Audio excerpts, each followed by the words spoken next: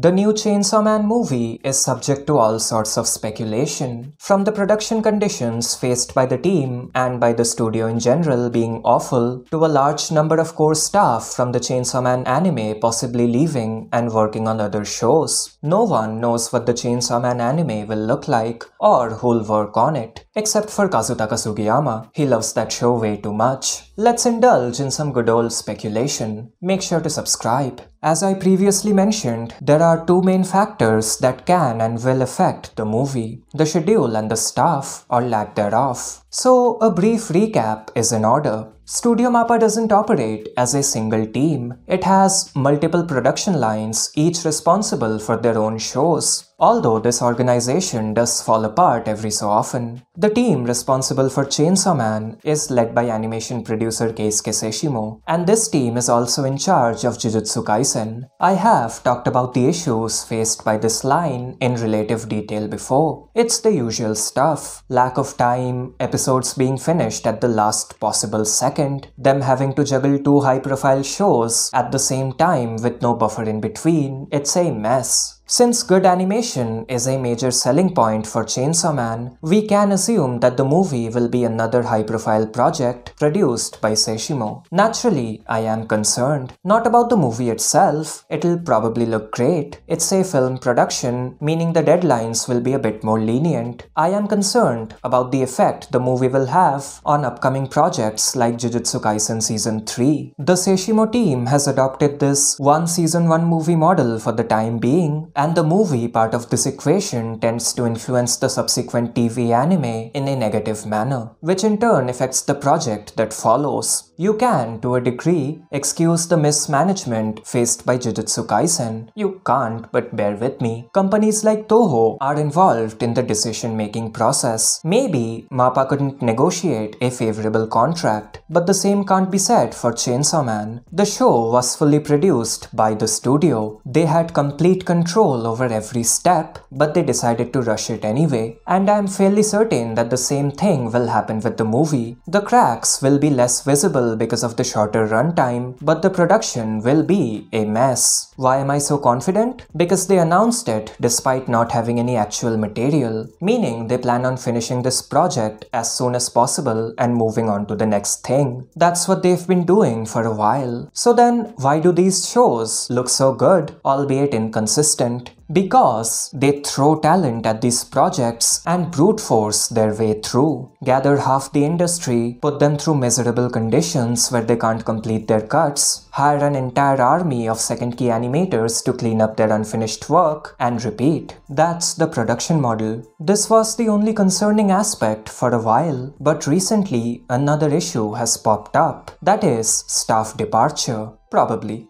Just to reiterate, these are speculations. Don't think of this as gospel truth. People predict stuff all the time, and even the ones who know what they are talking about can be wrong. Let's start from the top. Chainsaw Man series director Ryu Nakayama has left the project and started his own studio called Andraft. Again, his departure hasn't been confirmed. He didn't come out and say it as far as I know, but it's a safe assumption. Nakayama is a controversial figure. He was responsible for the cinematic approach the show took. Personally, I loved everything about that style, but my opinion is irrelevant. Fact is, Nakayama's departure will most likely bring about a massive stylistic overhaul. So then who will direct the movie? Well, there are a few obvious contenders, or at least there were. Chainsaw Man had two main directors, Ryo Nakayama and Tatsuya Yoshihara. Yoshihara was the action director. Naturally, many assumed he'd take over the role of series director following Nakayama's departure.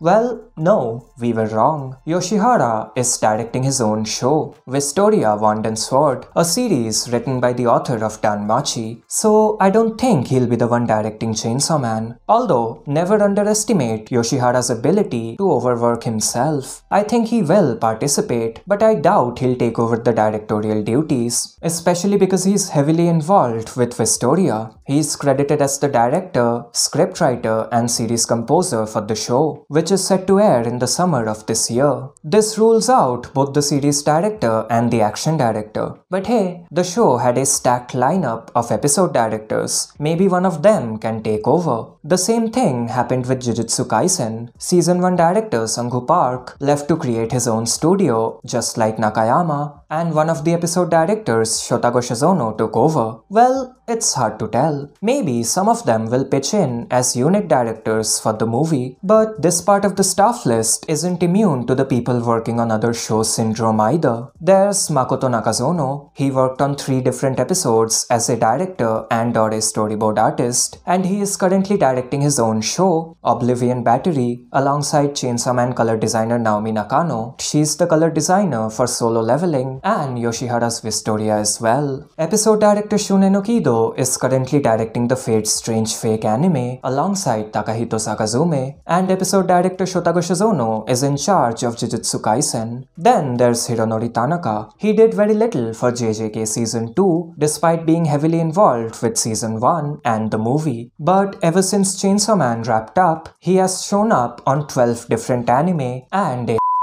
I'm not making this up. He's the guy who shows up everywhere. It's safe to assume that these episode directors won't work as much or at all on the Chainsaw Man sequel. What about the character designers? Chainsaw Man had 2 of them, Kazutaka Sugiyama and devil designer Kiyotaka Oshiyama. Sugiyama will work on Chainsaw Man. It's his favorite, but Oshiyama probably won't, as he's directing, designing the characters and making the screenplay for his own movie, an adaptation of Chainsaw Man author Tatsuki Fujimoto's Look Back.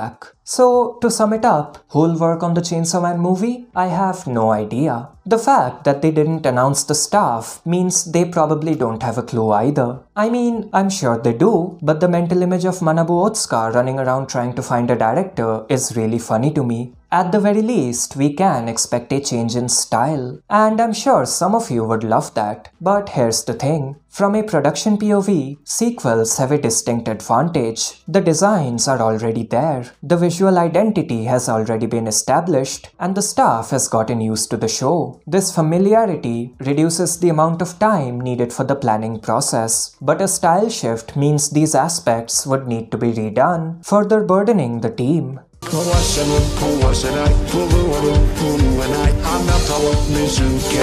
The Seishimo line needs to drop one of these shows, which it won't. This is purely a personal opinion, but I hate the fact that Chainsaw Man puts Jujutsu Kaisen in a tough position. As someone who likes JJK several orders of magnitude more than CSM, it's very annoying. So if they had to drop a show, which they won't, I hope it's Chainsaw Man. That was a joke for the most part. Regardless, quite excited for the movie, hoping for the best and preparing for the worst. That's about it. Liked the video? Check out this other bit of content on screen. Like and subscribe, and until next time.